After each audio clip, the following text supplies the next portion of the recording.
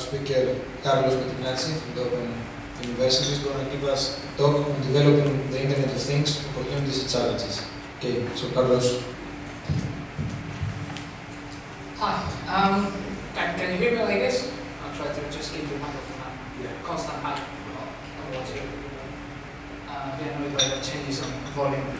So, I'm going to be talking about the Internet of Things, and it's going to be, I think, the most different talk to the previous one. The previous one was all about formal methods. This one is about the Internet of Things, which, as you will see, or for those that don't know, it's a very scruffy world. Basically, people are just hacking things around, putting them together. That makes it evolve very rapidly, but also brings a number of problems. And I'm going to be tackling this topic, or focusing on the topic, obviously from the perspective of the service-oriented computing world. And what I'm going to be trying to do is to show you that essentially within the Internet of Things domain, services are a very widely applied abstraction from the perspective of creating applications. And I will show you that essentially all the problems that have been or are currently being tackled within the service-oriented computing world have much applicability within this domain. In fact, I believe that in the future a good deal of the service-oriented applications will be or will have a good interaction, or a good part of it will be somehow Internet of Things in a sense. The talk is going to be fairly high level.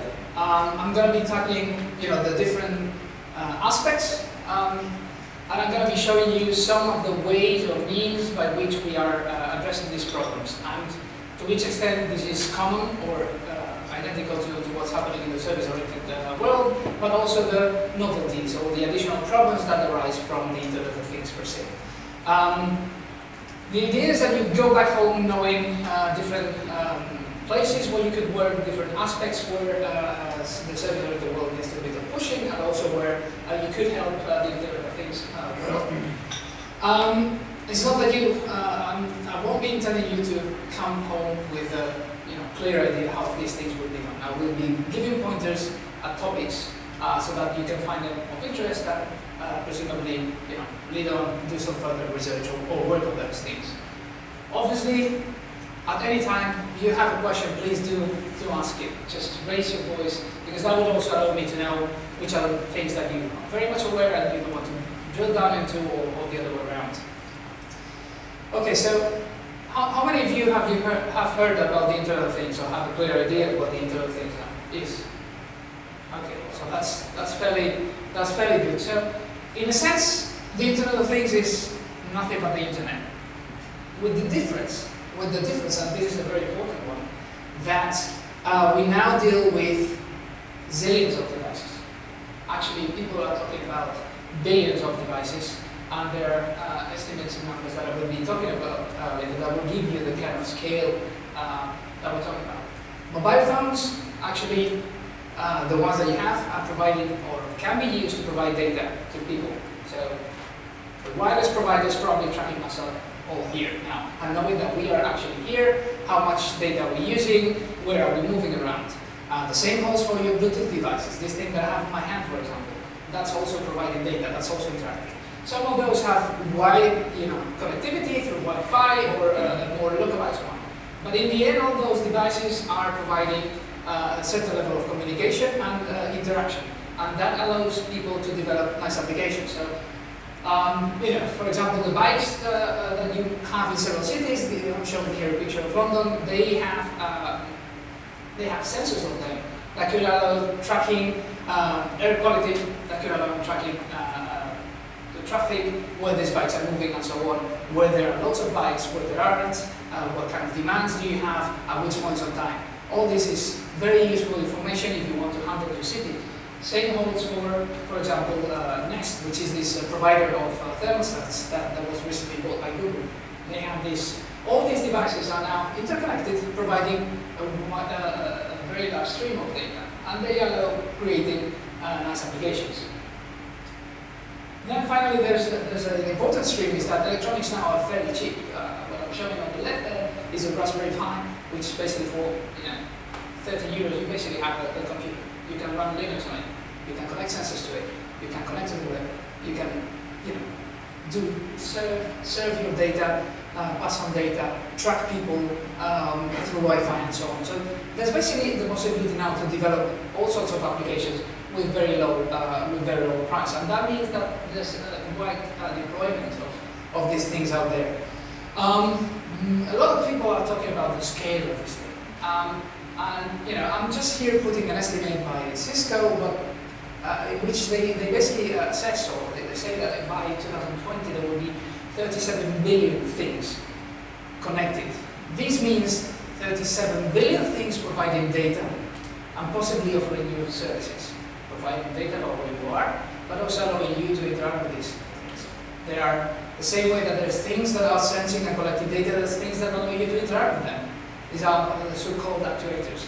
So you, on the basis of what you're sensing out there, you could actually trigger lowering a certain barrier, or putting the curtains in your home, or changing the opacity of your windows. All these things are nowadays possible, and therefore these are all services in a sense. And I will show you how we actually turn them into services in the terms that we all understand in the service-oriented computing world. Now, here they say 37. If you look at other estimates, they're even talking about 50 billion. The key idea is that we are talking about billions. We're not talking about thousands of whistle files. We're talking about billions of things, and this is very important. So in a sense, things are like in the service-oriented computing world, but in practice, this level of scale actually changes things considerably. And this is part of what we are going to be talking about.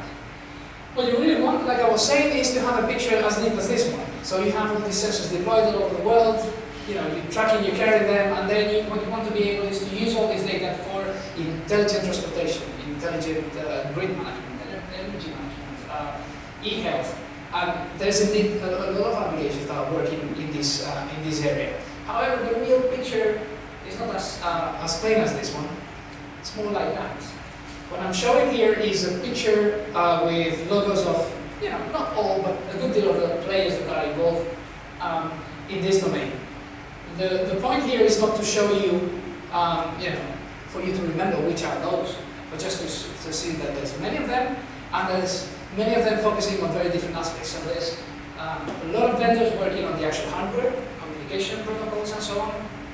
There's a lot of people working on specific vertical domains. So, for example, Nike has this thing for tracking your fitness, for helping you do sport and so on, which as computer scientists I recommend it. We spend a lot of time sitting. And then you have the platform world. You have big vendors, big companies like IBM, Cisco, Google, but also a lot of startups. So the world in Internet of Things is buzzing, it's moving very fast, but it's moving in a very somehow uncontrolled, organic manner. So there's new protocols showing up every single day, new companies, new platforms, new hardware, and all of that they kind of spread. There is no real standardization that allows global interconnectivity and interaction with these things, which is a nightmare from the perspective of creating applications. In particular, I just took here a document talking about the Internet of Things and providing somehow an overall picture of the state and so on, and I generated a tech level out of it. You see the main key terms in there. Basically, if you want to deal with an Internet of Things application, if you want to work on that domain, you need to deal with data, communication, devices, different kinds of technologies. Be very careful about the energy consumption of these devices. Obviously, internet, security, processing, big data, I don't know if it's somewhere there, but loads of different topics that per se are already hard. And you need to put them all together. You need to actually create something that deals with all these things smoothly. So, the way that we're looking at this, here I'm borrowing some slides from a project we work on, which is called Others, but basically that's also common to many other approaches, is, well, you have this nightmare of different hardware, different devices with different capabilities, with different communication protocols, and what you need to be able is somehow to abstract away from all that, so that you get rid of the mess and you just view these things as entities that are providing you data, that are providing you some services, some functionality that you might use, and then build applications on top. And this is essentially what we do in the service-oriented computing world. So once you have abstracted them, we can be talking about or dealing with all these devices just like as services. They are abstract entities that we can play with, that we can interact with, and then we can build applications. So all the typical stack and set of problems and issues of the service-oriented computing world apply again in this domain, with obviously different degree of scale, a different degree of flakiness, because these devices run out of battery and then you stop having a stream, and so on. So indeed, the first and foremost problem that you have to deal with when you have to create an application is actually dealing with the heterogeneity of hardware. Just to give you a hint, we made a hackathon a week ago, where people spent, I don't know, it was like 3 days building some sort of an application. Now, interestingly, we asked them to tell us how long they spent in different activities. It turned out that essentially, I don't remember the exact number, but essentially 80% of the time was devoted to dealing with the hardware. So actually, grabbing the thing, connecting the wires, dealing with the different libraries and protocols, programming the device, sometimes it's C++ that you use, sometimes it's something proprietary, and plugging this into something where you can then eventually start generating these sensors, pushing these sensor data to something that you can then handle. So, dealing with this thing, it's a bit of a nightmare. I think it's very important. And I won't be dealing much with it, but basically what I want to tell you is the essential approach that we follow is, there's a lot of protocols, technologies out there, MQTT, Bluetooth for Zigbee, HTTP in some cases. What you need to be able is to abstract it away. So what we do is basically we have a kind of an abstraction layer. But what we do is essentially we proxify this. We provide whenever necessary small libraries that kind of abstract us away, do the hardware-specific bit, and just send this stuff to the cloud, where it all becomes, HTTP and actually web service as well, because we need to deal with streams. But basically, once you've done this integration, that's it. You're abstracted from the world. You're dealing with abstract entities. You're dealing with services that are providing some data, that have some inputs, that may have some outputs. And that is a much nicer world, because that's what you want really to be. The place where you can start talking about the data and building your application logic. So these proxies, as you can imagine, they're not complicated. It's just a matter of dealing with the specific tiny hardware details of whatever you're dealing with. Usually the main problem is trying not to suck too much energy from the device and dealing with the low capacity of memory that these things have. And once you're done, that's it, you're fine. You just push the data to the cloud and then applications will use this. And the nice thing is, by doing this abstraction, you can actually not just plug devices, but you can actually plug also web APIs, which are nowadays, a very important source of information. In fact, if you think about any application, even think about transport management within a city, okay, the sensors will provide you very useful data. But then eventually you will also need to correlate this or to put this together with all the kinds of data that is typically offered through APIs, controlled by some organization, typically a governmental organization in the case of a transport system. We tell you, where are the bus stops locations, where the sort of thing. So whenever you don't have a stream, typically there is an API behind the scenes, a good API, more or less scruffy, but at the end of the day, an API that is providing you access to these things through HTTP.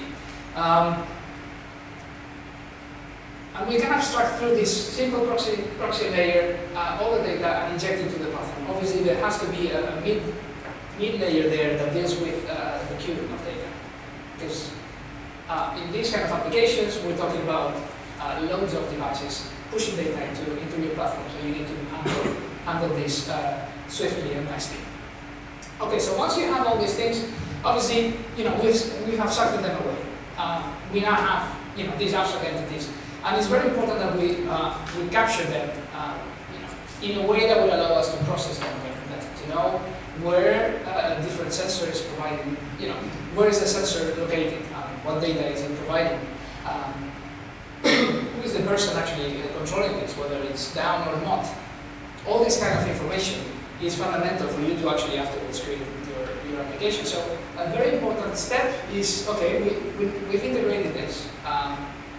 These devices into a platform, now they're providing data, we can interact with them, but we need to have good metadata about them, because otherwise you will be basically lost. Especially, when you're dealing with an application that has 50 services, well, you might remember more or less all of that and just handle it. But when you're dealing with sensors, where there might be billions of them, as we were saying before, you simply cannot just afford to actually handle these things on a graphic basis. You really need to have a good layer of metadata that would allow you to filter out the sensors, the sensing devices that are in a certain geolocation, those that are providing certain kind of data, those that are trustworthy, those that have certain properties from a security perspective. And this all relies on having a good metadata about them. The way we are approaching this, this is not just unique to our project, is essentially using link data for this kind of metadata. How many of you are aware of link data? Okay, so that's less of a common thing. So link data essentially it's a way to expose data in the web. So up until now, data on the web is essentially, well, was essentially documents. You just put a web page, that's a document that is providing certain information. That's all thought for human consumption. You as a human go to the web page, read what it is about, and then deal with that. And obviously we're losing lots of opportunities there. If you have this data exposed in a way that is, that can be better handled by a machine, then you would enable the machines to do the things with this data. So that you don't have to build a scraper for Amazon website to actually know which the prices of certain books and that kind of thing. These data will be exposed, should be exposed in a way that machines can detect it and use it directly now. Link data is a way to do this. Essentially, the main idea is that you should expose not just all documents, but the pieces of data, that the person was born in a certain date, in a structured manner, so that any machine could go and say, okay, give me information about this guy over there. What is it? And you would obtain certain details, like for example, his date of birth or whatever. So for example, to give you a hint, there is a kind of a link data version of Wikipedia called DBpedia, that what it does is essentially it extracts the structured information in Wikipedia pages and provides it in a way that you could go and say, okay, give me the information that you have about Crete, and it will tell you the population and so on and so forth, with which country it belongs to, and so on. And it does so by simply using URIs for every single thing. Every single resource in there is a URI.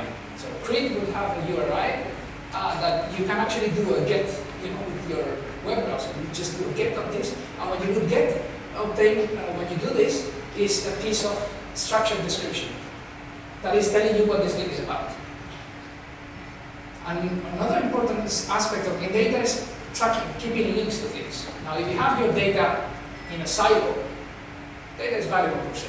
But if it's in a silo, it's much less valuable than if it is interlinked. That if you say, well,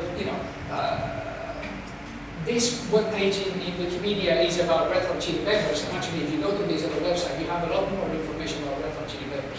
And actually it turns out that this person there likes Red Hot Chili Peppers. So you can navigate a graph of data. And that allows you to do much more complex applications than what you will be able to do just with silos.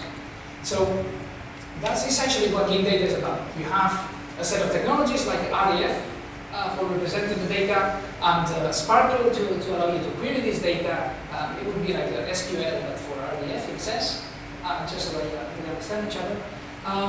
But that allows you to create a web of data, where you're not just dealing with documents, you're dealing with tiny pieces of data about things. So how does this apply to our domain? Well, we were talking about having metadata about these services, having metadata about the sensors, what they provide, where they're located, and so on. The way we track this is through using big data. Basically, we capture all these descriptions in a structured manner in RDF and we expose them on the web. And why is this important? It's important because when some new application developer comes and wants to be able to use your sensor, the sensor that you deployed, say, 5 years ago for a certain scenario, he would just be able to say, okay, give me all the sensors that are in this area. You would get certain URIs, certain pointers to the sensors, and you would just be able to say, hey, what is this sensor about? You do an HTTP get on this, and you get a description, and you can work with this straight away. So that's the whole approach that we follow for capturing this metadata about the things, about the services, in a way that machines can actually go to it, understand them, and use them.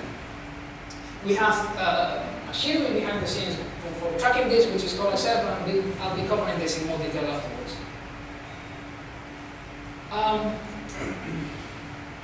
Some of the things that we also have to deal with, and that applies also to both to sensors and to web APIs, is that, like I said, you many times have to deal with the scruffing world of the Internet of Things, where hardly you don't have standardized way for accessing things and so on. The same way you don't have a standardized way for accessing web APIs nowadays.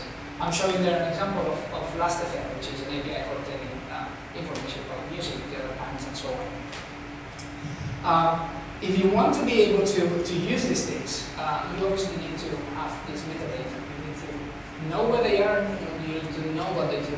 And the problem in this world is that, as opposed to what happened, or what was assumed in service-oriented computing from the beginning, which was, hey, there's a WSDL out there that is telling you there's an endpoint here, these are the inputs, message bars, and so on. In this world, you don't have that.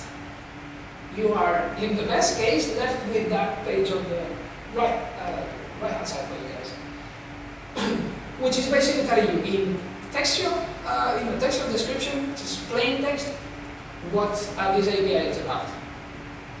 Now, we've been doing work, and this is actually ongoing research because it's particularly challenging, on actually spotting APIs out there. Which are the APIs that are out there? There's obviously, attempts to provide structured descriptions for web APIs, and the same outlets for sensors. But the reality is that there's no established standard, so basically people do whatever they feel like doing. Essentially, in this domain, people tend to be rather hackers. So you hack something that works, and that's it. And you don't worry about the rest of them. Now, the rest is the guy that wants to use this thing, then is invested with big trouble. So what we've been doing for trying to find these APIs and obtain structured descriptions is actually approach as a problem of identifying documentation, because there's no way to actually spot that there's an API sitting at some endpoint, because it's all HTTP, you don't know what you get. So the way we're approaching finding these APIs out there is actually through this question that I'm showing you here. So say that you find a web page, you're given an HTML. The question that you need to answer is this documented in web API? Yes or no? And obviously, if you look at both examples, it might seem trivial to actually spot that the BBC web page is actually not documenting an API that the other one is. But actually, if you try to compute this automatically, it's not so easy. The way we've been tackling this is essentially using natural language processing techniques and machine learning. I'm not going to be dealing too much into the details of that, but the essence of what we've been doing is looking into pre-processing the HTML within the web pages, getting rid of the JavaScript and all of the rubbish that we don't want to.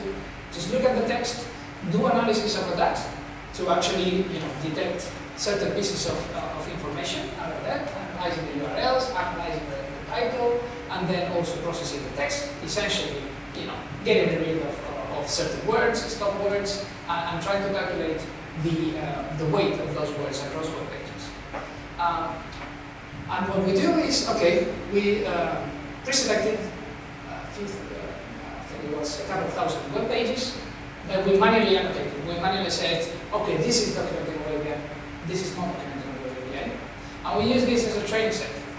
We basically train our classifiers to actually be able to see if we could be able to figure out, given a web page and given the previous examples that we know were web APIs or not, were descriptions of web APIs or not, whether we could actually automatically guess it.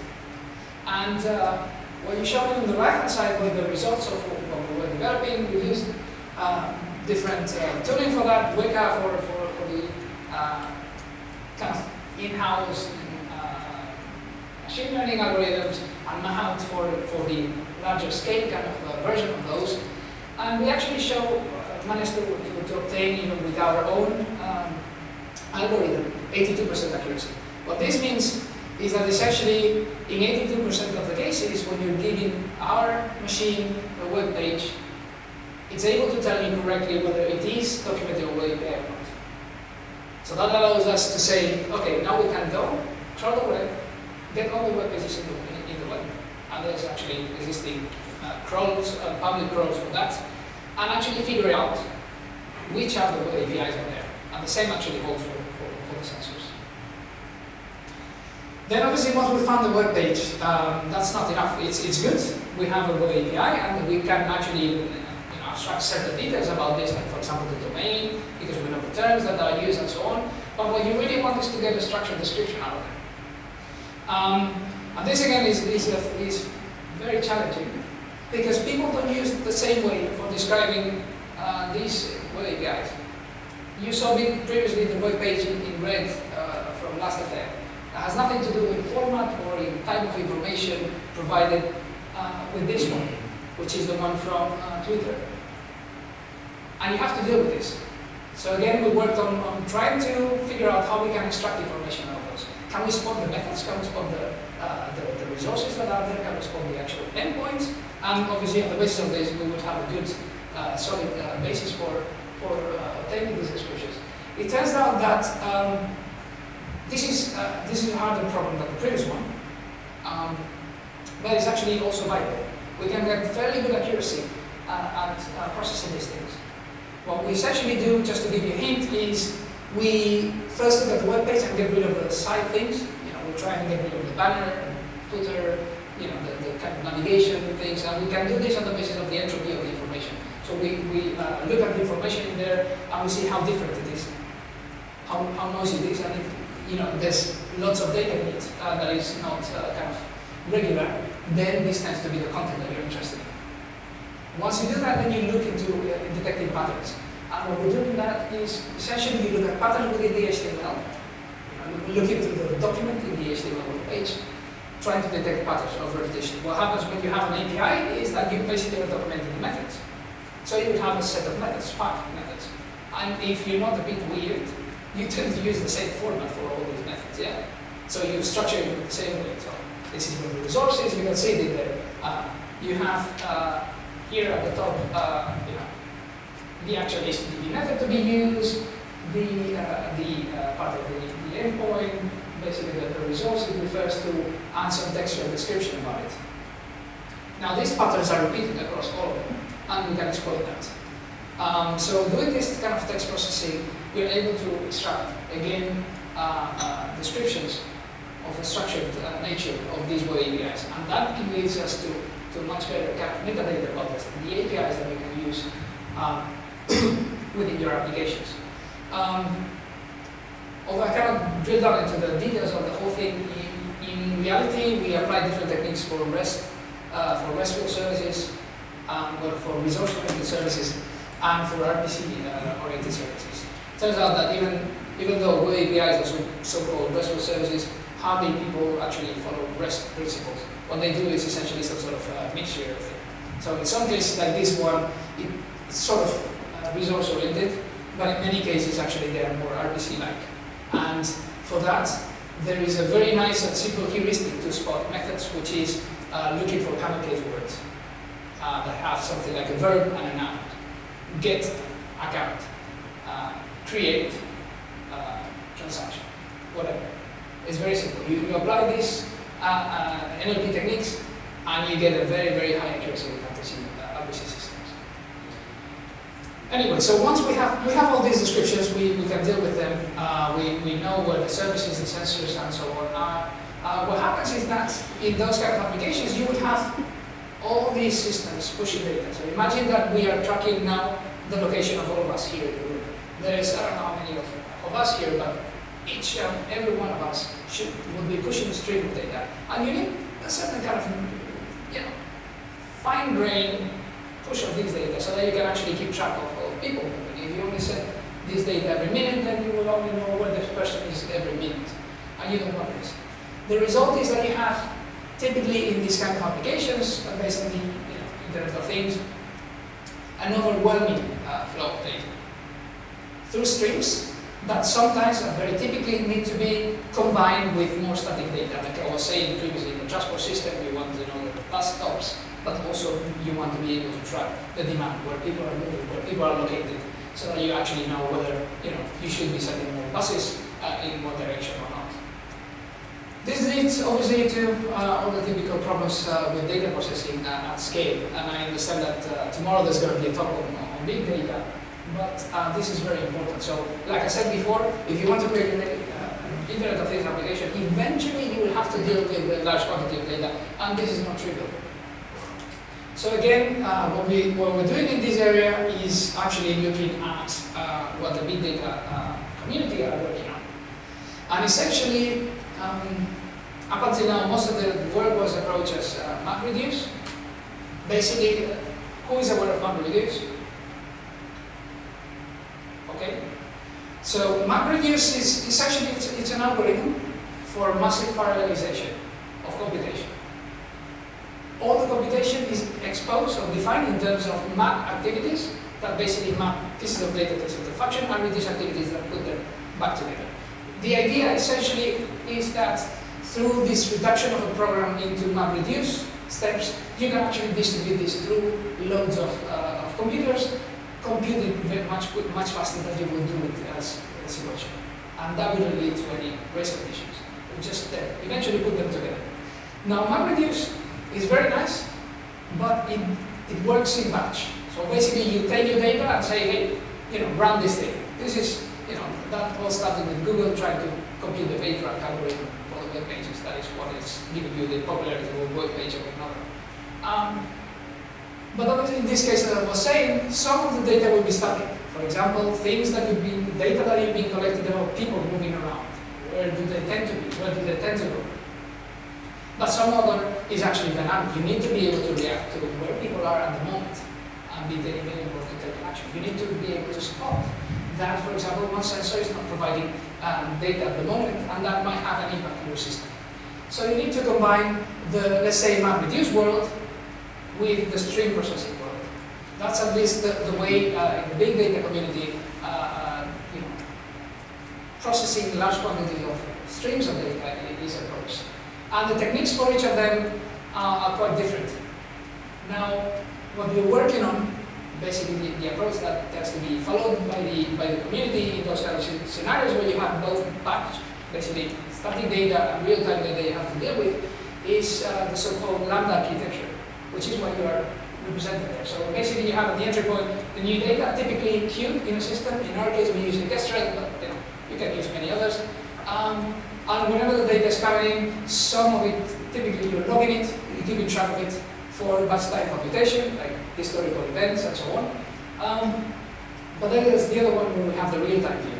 And the real-time view is the one that is actually going to be every single piece of data is going to come through the pipe and it will be transformed, it will be processed, and something will come out. Some of the stuff that comes out will likely end up in the batch layer, in the basically historical data, but some of it will actually be pushed directly out to the clients and the applications. So what we're doing in there is, so for stream processing we're using Apache Storm. Basically there was a system developed by Twitter to process the tweet streams. And we're using it there, the same way. We pipe it through the data generated by the sensors, actually in JSON. And we pipe it through Apache Storm topologies. Basically these topologies, what they say is, you have this notion of spouts and bolts, basically things that suck in data and things that generate some data, and you just create a topology, basically how this thing is going through the channel. So Every time you have an event, you might compare it with a certain value, and if it's a certain value, you then do something, and so on. The notion of loop, typical of business process languages, people and so on, is actually implicit in these systems. Because basically, you're going to be running the topology for every single piece of data that you get. Okay? Then obviously, for the master data, you need to have machinery that is able to scale, and that is able, especially, to ingest data at very high speeds. For these reasons, we've fallen down to, let's say, more modern kind of database technologies, NoSQL activities in particular, NoSQL solutions in particular. We're using Couchbase for our domain, which is basically a document store where every single document is a JSON document, and then we just are able to do very good updates, able to handle this, and we are also able to scale it up at the back end by adding more machines to the Couchbase infrastructure. You may wonder why we use JSON as the main common language for that. The main reason is that most of these sensors and APIs, they are actually pushing out JSON. It's somehow becoming a bit of a de facto standard for data representation for these things. You may like it more or less, but at the end of the day, it's fairly clean, not very heavyweight, and it allows you to basically having JSON as a native kind of data representation of this layer. It allows you to sort out a lot of data curation issues at the later stage. Obviously, you have a link down there to the platform that has all these integrated. It's actually available online. You could even register. I don't know if they show you some demo, but you could even register yourself your mobile phone, move it, and start collecting data about it and so on. And there's more details on the actual technology. Just want to give you some hints about the things. Now, one fundamental step that you know needs to take place when you're building an application, especially when you view it as a service-oriented application, is the discovery. So sometimes you know very much what you want to use, but some of the times you know what you want to use, but you don't know where it is. You don't know whether it exists. You basically know that you want sensors that will provide you location about people in a certain area, but you don't know where they are, whether they're safe actually. So for this, you need to do discovery, and obviously, discovery has been a common topic in the service-oriented computing world. But here we're dealing with a very different kind of, well, different in terms of scale. Let's remember that we're talking about billions of those devices. So you basically need to look into discovery techniques that, although powerful, that will allow you to actually do discovery at large scale, fast. So part of the discovery is what I was covering before on the actual acquisition and generation of metadata. But the other bits that we do is we have basically a machinery called iServe that takes care of this. In a sense, it's the old kind of service registry, with the difference that is based on linked data. So everything in there is represented as RDF. Every single service is an RDF graph, actually. We know that there's a service that has certain properties, that has certain inputs, certain outputs, that may have some preconditions, that may have some effects. And this is all captured in RDF. Now, it's captured in RDF, and it can actually have semantic annotation. So you can actually attach to it that this service actually includes your sensor.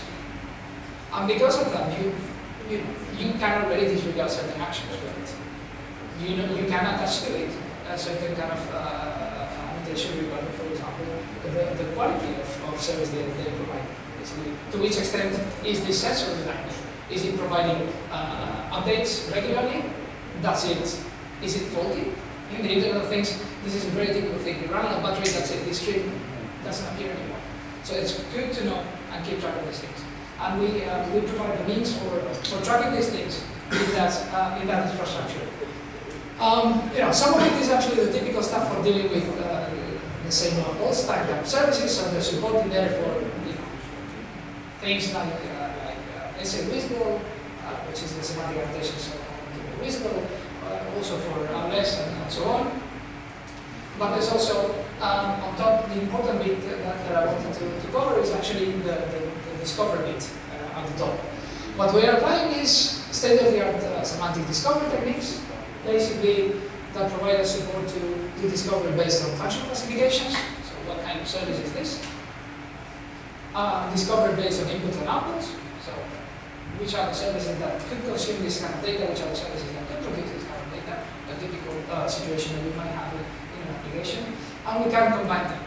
Obviously, we have also geolocation, geofencing-based filters for running discovery queries over certain specific geographical locations and anything into that. The important work that needs to be done in this area that was the main focus of our let's say development to deal with the Internet of Things was actually regarding the scale. And I will show you a very simple detail afterwards when we deal about composition that will actually make you clear what I'm talking about and why dealing with scale is that important and the impact it might have. Okay, so the next thing that you want to do typically is compose, create an application. Again, bear in mind the large scale heterogeneity. And there is a very important aspect in here which is regarding the scale, which is the fact that it has to be tightly integrated with discovery. What do I mean by that?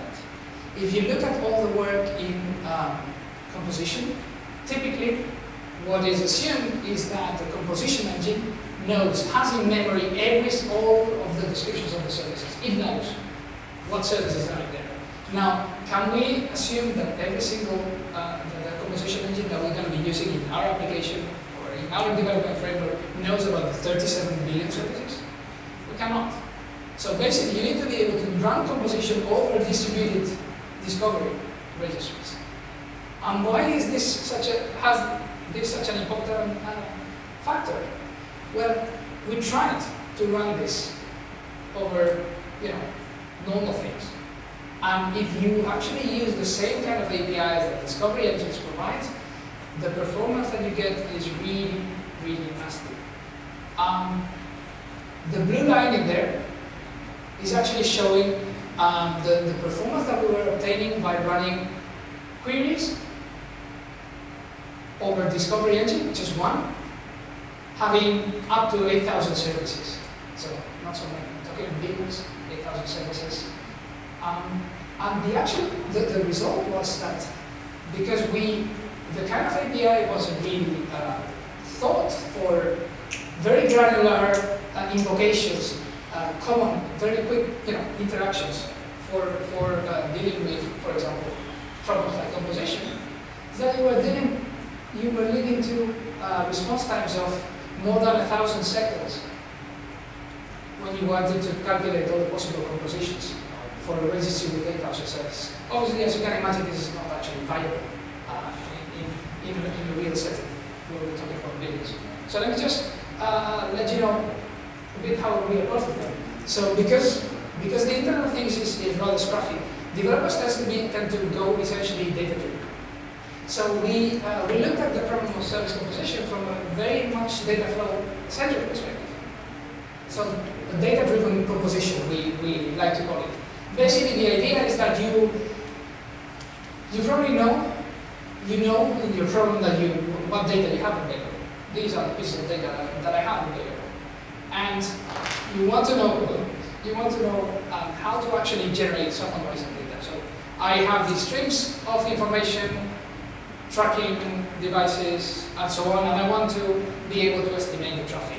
Is there any possible composition of services that you know of that could allow me to produce that? It's the kind of question that you want to ask.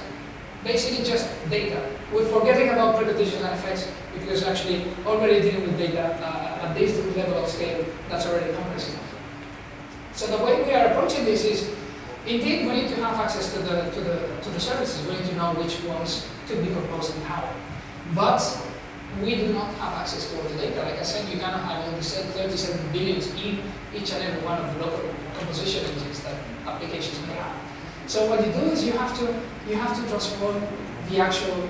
You have to first of all create a search space, which is a subset of all the potentially relevant services out there. And how do you do this? Well, the discovery engines are for that. So what you have to do is run a bunch of discovery queries, telling the different discovery engines that you might be interested in, which services could be relevant for you. How do we do this? Simply on the basis of input and output discovery. So these are the inputs that I have available, which services are able to produce something that are able to ingest this kind of input. And you run discovery queries to all of them, and then you get those services. And you move on. Now this is my pool of services. So these are all the pieces of data that I have available, which is the original problem specification plus all the data that could be generated by the services that could be invoked with the previous available. And you move on, and so on and so forth, until you do not get any more services. This builds you the search space. And actually it allows you, it basically generates what we call a composition graph, which is a subset of basically a graph which moves you from the initial state, which is where you have all your inputs, to all the possible outputs that you can generate. And what we do after the later stages, we optimize it. We get rid of some of those services that are not relevant because we know that they're providing data that are not interesting to us. And we end up with an optimized graph, which is a much smaller subset of all the possible services that exist in the world, that we have in memory, and that we can actually do, search through. And what we essentially do is simply, okay, so we know what piece of data we have at the beginning, we search for paths within the graph. So we generate this composition graph, which are all the possible chains of invocations of services, and we search through this graph. So that starting from the beginning, we end up at the end state, which is we obtain all the outputs that we wanted. Now, the graphs that you saw before, this is done actually by a composition engine that is open source, it's available online. And it is tightly integrated with ISF. And the work that was done is trying to refine both the indexing machinery and the API of the discovery engine such that this kind of composition could be done against distributed registries. So against registries that are not, are in a separate box from that holding the composition engine in a fast manner. And those are the graphs that we run. So the top blue line was out of the box, just running queries. For every single one of those, we run a query that actually discovered the services based on the inputs and outputs.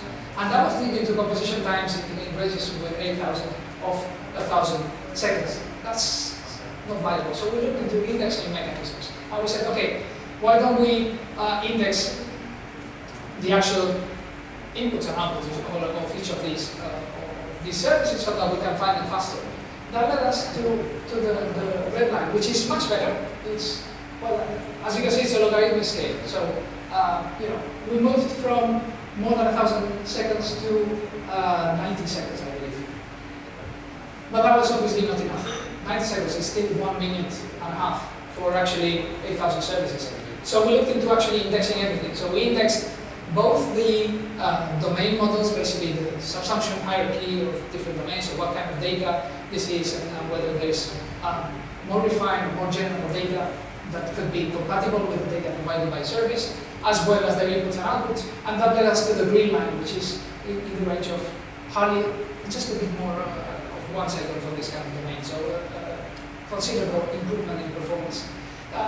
The takeaway message in this regard is that first, we have to forget the notion of composition in memory, knowing everything about the world. That's not viable. This means we have to do composition against discovery engines, and that means discovery engines need to be adapted.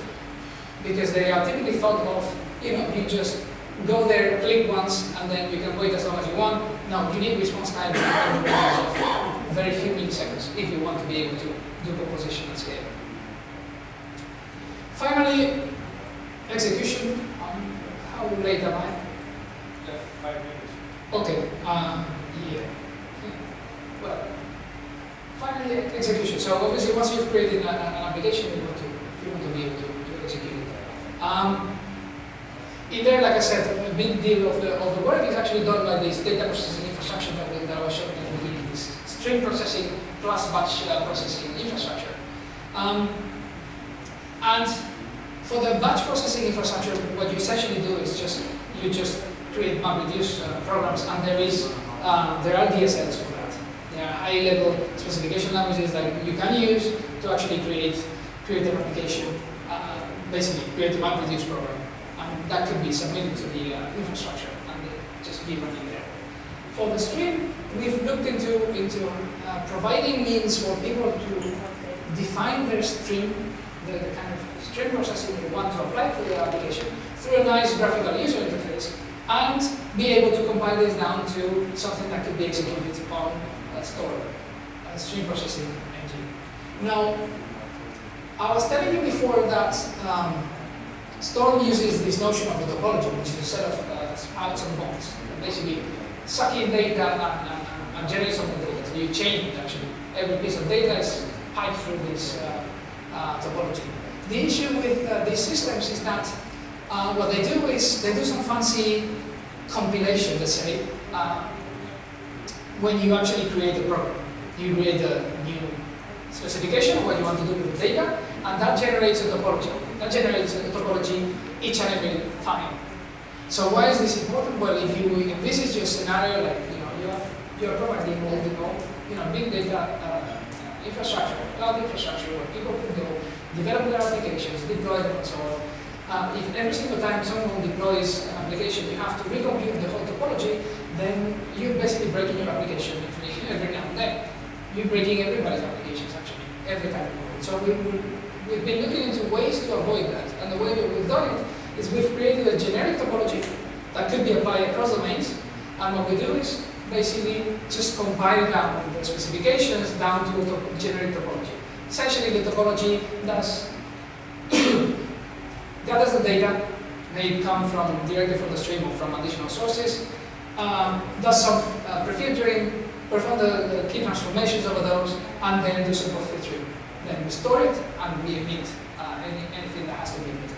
So this is a generic topology that is being used, and we're currently testing it with respect to performance and with respect to also the genericity, how well can it be applied across the data. So far, so good.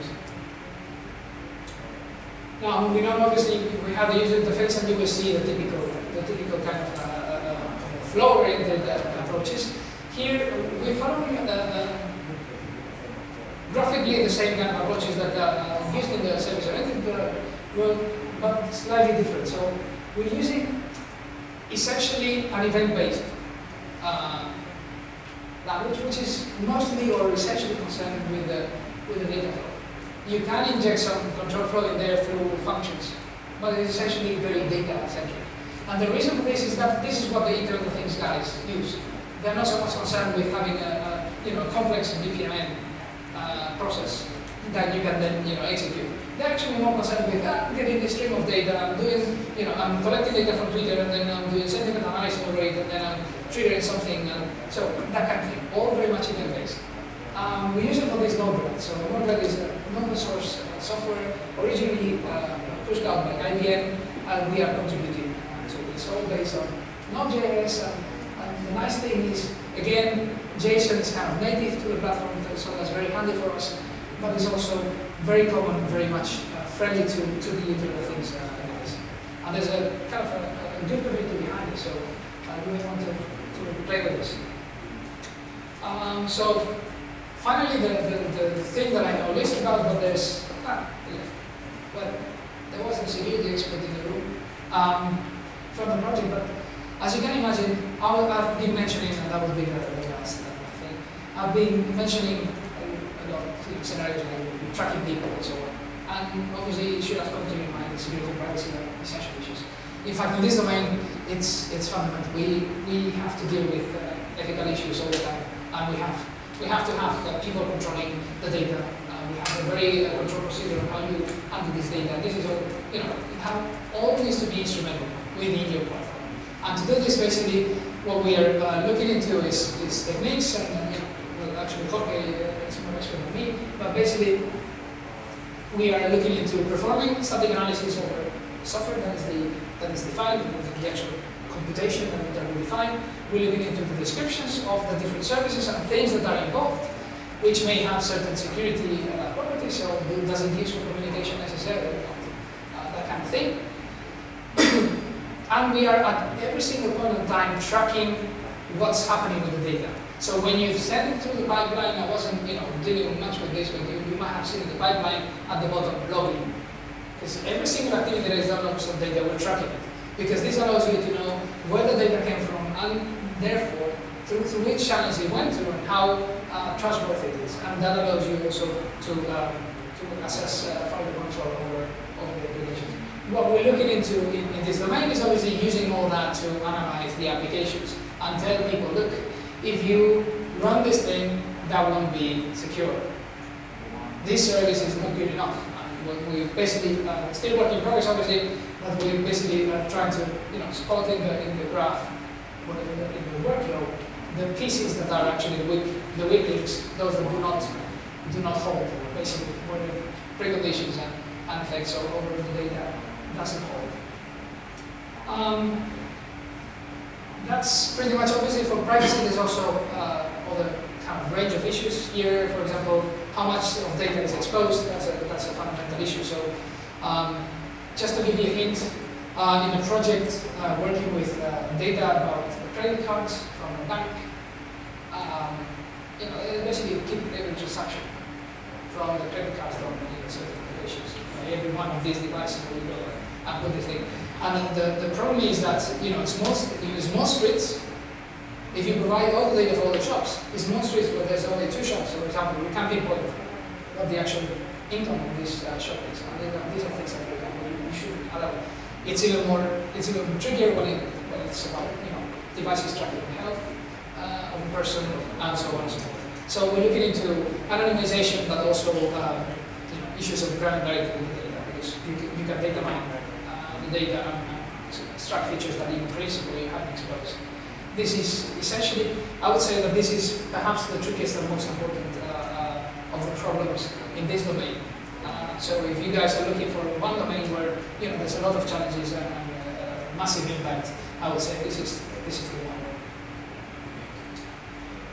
There's a lot of further challenges, from edge computing, pushing computation down to the devices, to adaptation, dealing with deployment and evolution, and like I said, the most important bit is what we lost people. End of the day, all these things are tracking us and providing lots of information about us. So we are usually most concerned about doing computing things, but there's very important implications. Thank you very much. Thanks everyone.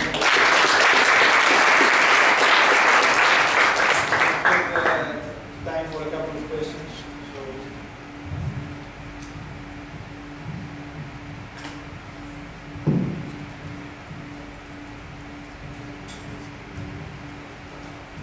Thank you very much for your talk. Indeed, really interesting. I have one question regarding the web API. So at some point you showed some slides regarding how to guess actually the web API from a document. Okay? And if I'm correct, you are using some NLP techniques there, trying to read the documentation, guess the parameters of the web API actually. The question is, alright, you did correctly, okay, so you query the specific service, then how do you know, how do you handle the response? So you get the response, but how do you know what to expect, and then how to deal with that? Because I guess you want to do it automatically, right? So not with a human intervention.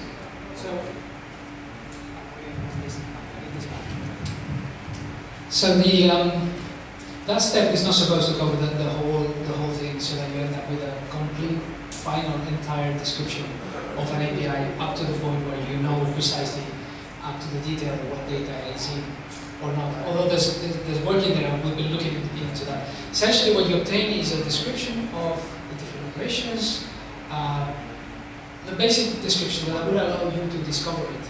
Now, not to invoke it. For invocation, you typically need a person to provide further data. Still, there's been work on actually deriving this thing automatically. And what you essentially need is an example. If you have an example, and that's typical in documentation of web APIs, you have an example invocation, you have the URI that was used, and you have the result back. And then what people have done in this area is actually analyzing this invocation, trying to figure out what the operation is about, and try to see if you could actually use other pieces of data to invoke it. Let me give you an example. You look at something that is telling you concerts in the city. Okay. So the operation is get concerts, and one of the parameters is city. Now you can look at city and figure out, well, maybe this is a city, but then you still need to be sure, right? You have an example that says, blah blah, and invocation is Madrid. You're like, okay, so let's see if that actually is the way it works. So what you go is you go to the cloud, and this again, big data is very handy for that. Is actually you look for, okay, tell me a few cities, and you get Paris, Irakli, and so on, and you hit the API several times with all those cities, and then you figure out whether you get results or not. And if you get results, then actually it turns out that it's a city, and you know how to invoke it. So that's the way it's done. Now, it won't lead you to a perfectly clean description, but the idea here is actually to be able to discover them, and then to actually reaching the gap between it being discovered and having a usable description. Eventually, the one that wants to use it might have to tweak this description to provide some further details, but it starts already from a fairly well described kind of template, and additionally is able to actually find it, because we already knew that there was a service that provides event details, because we know it from the description, from the general text. Otherwise, it wouldn't be able, and then go to Google, do everything, spend half a day just finding things, and so on. Okay, so let's take again that speaker, and we have.